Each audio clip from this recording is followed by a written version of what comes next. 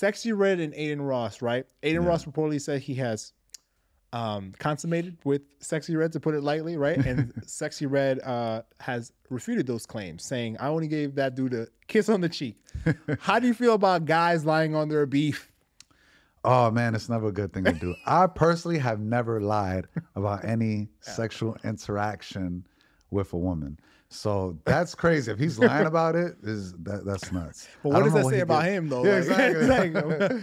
What does that say about him? You know how many, unfortunately, women say that men lie on them? Like, it happens more often than you think, right? And it's more about like guys being like, yeah, I took it down and stuff, trying to act cool and stuff.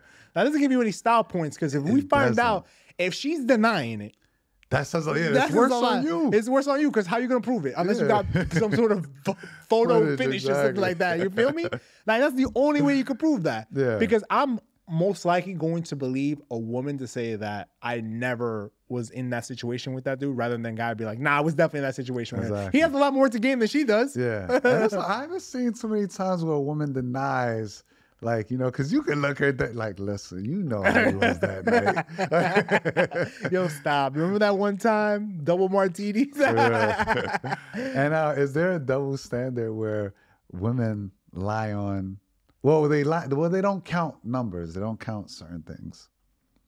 I'm not touching that one, bro. That's my hot take. I'm not touching that one. No, you can touch that. I'm gonna leave it alone. We might need a woman on here to give us that hot take. That's.